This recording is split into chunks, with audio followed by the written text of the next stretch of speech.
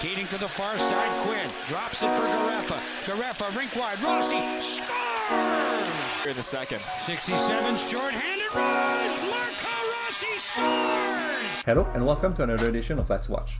In this video, we're looking at a recent game of Marco Rossi with the Austrian team. So let's dive in. Like we did in previous videos, we're going to break down some of Rossi's shifts. He wears number 23.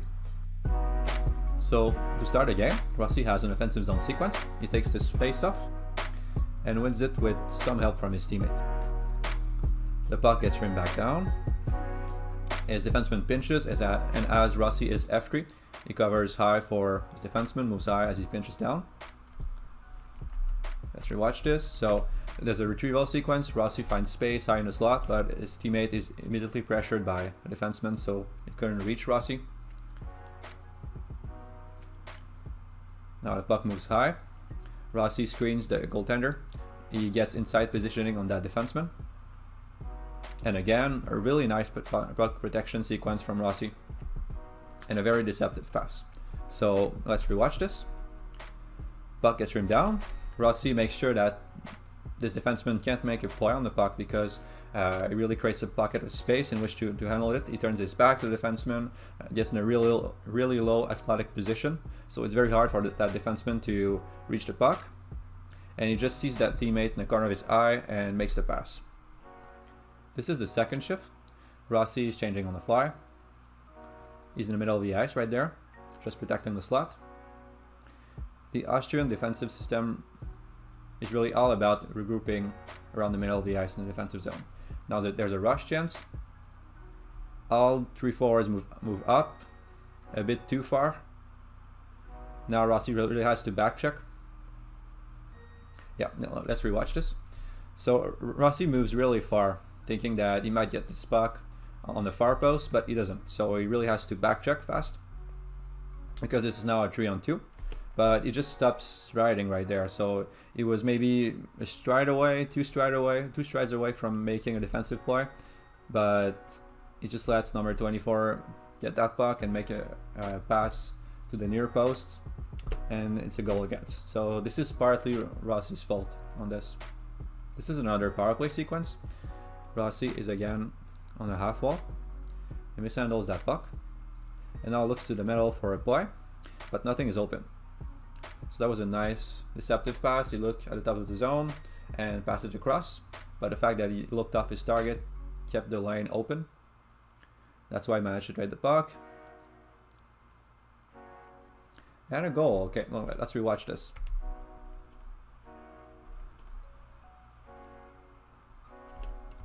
So the power play really gets attracted to one side of the ice. Rossi takes advantage of the space. He fakes a pass to his teammate in the middle of the ice. You can see his shoulder position and his hand position, even his head. He's really looking toward that teammate.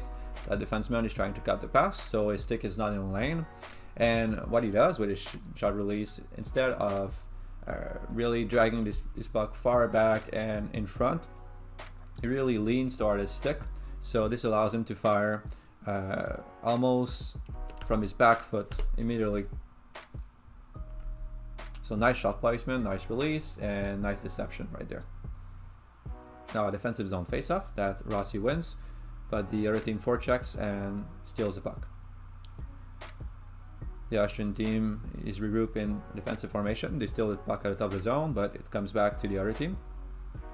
So usually their defensive formation is really sending one defender up to the puck area, and the other team just regroups around the slot, around the net, especially when the puck moves low. So Rossi is in the middle of the ice right there. Puck moves below the goal line. He's really in front of the net. It doesn't matter that he's double covering this guy in their system, I think, from my read of it. It's really just one-on-one defense, and the other team regroups on the slot. He goes stick on puck, forces pass up to the top, and now sticks with his man. Puck moves low again, so he descends near the net. Again, it's one-on-one. His team wins that puck, so he supports the breakout, stays in the passing lane. And yeah, let's rewatch this. So this is a breakout.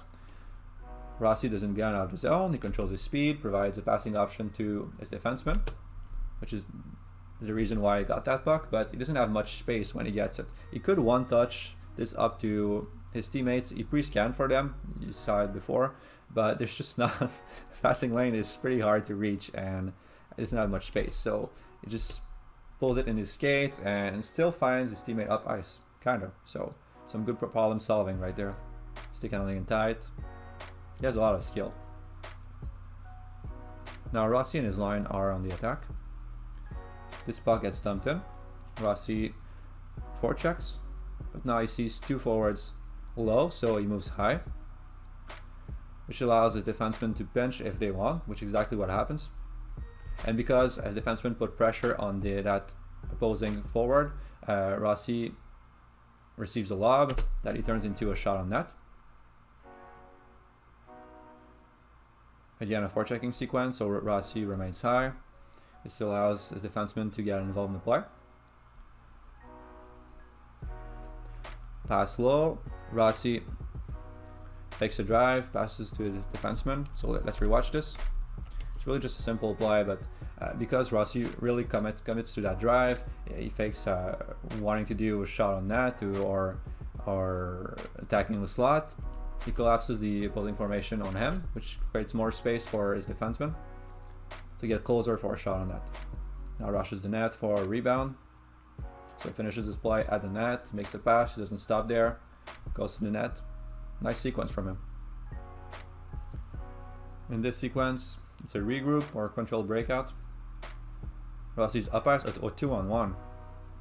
Okay, let's rewatch this. So this is a long breakout. Our two forwards are up ice. Stretch pass works, and Rossi is attacking with speed. Slows down, but he already sees that his teammate is sending that puck in his skates. He can't use his backhand. He can't put his stick in front of him. So he prepares this reception, moves his stick really low to his skates, and immediately, like, this is very hard reception to make, and he turns this into an immediate shot on net. So a really high skill play, turning a difficult reception into a pretty good shot on net. And there's another, this is really a detail, like, it doesn't matter too much, but I like that he can't be involved in this play in any kind of way, but he still makes sure to take the stick of the D away just to create this little bit more space for his teammate to drive in and fire the net. So kind of like this. Pre-scans. Okay, let's rewatch this.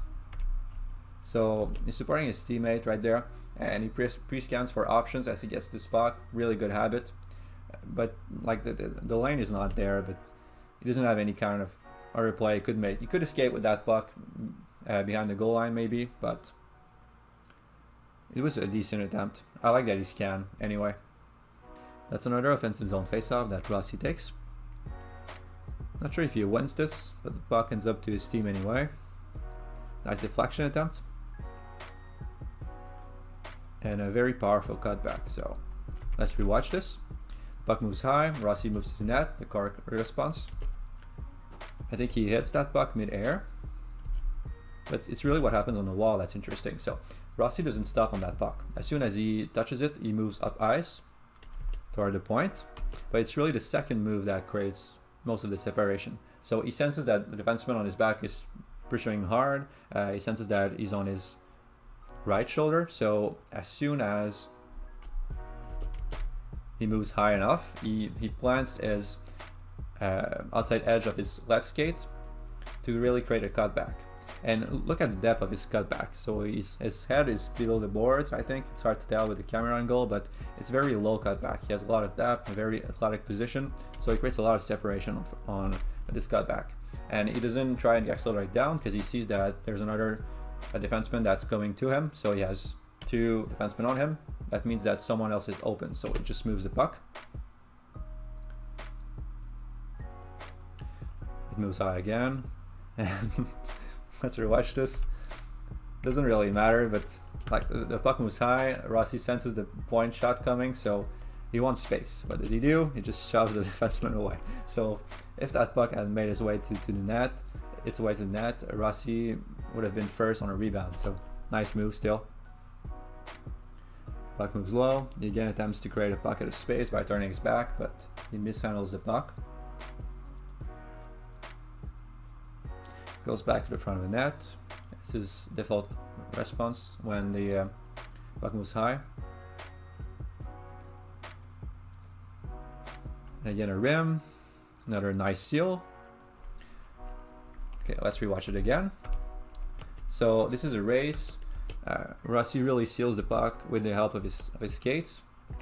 And even under pressure, he still checks for support. So that puck is currently in his skates somewhere. He's going to push this up to his stick and try a backhand pass. But first he looks, and this is very projectable. And all the skills you see from Rossi right there, the cutbacks, the turning his back to the defenseman to create a pocket of space, the shoulder checking inside pressure, those are all very projectable skills and habits and things that are going to serve him very well in the NHL. Takes this puck in movement and he creates a shot. So at least one good scoring chance from Rossi right there, and a second one. Let's rewatch this. This off-puck sequence is really interesting too, because like Rossi is in the right spot. He's playing between checks. He's not glued to a defender. He's really hunting space. He's even signaling to his teammate that he's open. So that's something good too. And I really like that. As soon as he doesn't drive the net before a puck comes. He waits for the pass to really attack it so he gets some momentum. It's going to help him fire and elevate this puck, and it's going to help him not get checked. So he wants to surprise the defender next to him, and he does. But he also, he doesn't know that number 9 is not going to check him. So he raises his stick to attempt a stick lift. So in case number 9 comes close to him, Rossi has already the stick lift ready, so he would have neutralized the number 9 stick and still get his own on the puck. And this was a really great scoring chance. Just rams the goalie, but this could have went in. He's again in front of the net. Coaches will like that. Just a really nice sequence from Rossi with so many projectable skills, timing, physical skills, shoulder checking habits. A lot of things you really like to see. And he hasn't played in a while, so these are all habits he conserved from his time in the OHL and from his careers of now. So it's really ingrained inside him. Puck moves below the goal line. And from the forward that just ran up ice, probably going to be a stretch play. Yes. Rossi comes in underneath and finds the shooting lane. So let's rewatch this play. So the Austrian team really likes their stretch plays. Kind of play baseball in some ways, but because this puck deflected on the very high forward that is sent up ice, Rossi comes in underneath with a lot more speed than the opposing defense that's kind of flat-footed in this instance. So this helps him find the shooting lane, but he's also firing in stride. So he makes a few stick-handling moves, and as soon as he puts his left foot down, he fires this puck. So really good scoring chance, and he was deceptive in approaching it. So we like that. He's again in front of the net. This is probably an ask from the Austrian coach. He always wants someone in front of the net. This is a 2-on-1. Rossi gives a passing option. Let's rewatch this. So the back of the net is really a prime spot for playmakers. All defenders have their heads pointed at you, so you can make plays behind their backs. I just have to find the passing lane, but there's no passing lanes in this instance for Rossi. So what does he do? He looks through layers, tries and find the right play. He doesn't force plays. So it's as important to judge a prospect on the play he doesn't make, that he doesn't force, as the ones that he does make. And he just holds this puck and finds a defenseman. It's probably the best scoring chance he could have made in this instance. And another one. So let's rewatch this. Okay, this is the first one he creates. And now you want players to go to the front of the net, especially when the puck is below the goal line, but Rossi knows that number 9, the defender in the middle of the ice is going to check him if he rushes the net. So instead, he skates back. He creates receiving space, shooting space. He doesn't improve the location of his shot, the threat of his scoring chance, but at least by skating back, it creates enough space to fire a quality shot on net, which he would not have been able to with a defender on his back. So this is anticipation and managing receiving space. Some higher expressions of hockey sense, if I can put it that way. Rossi is in the defensive zone in this sequence, in the middle of the ice. His team plays kind of a box right there. Center stays in the middle.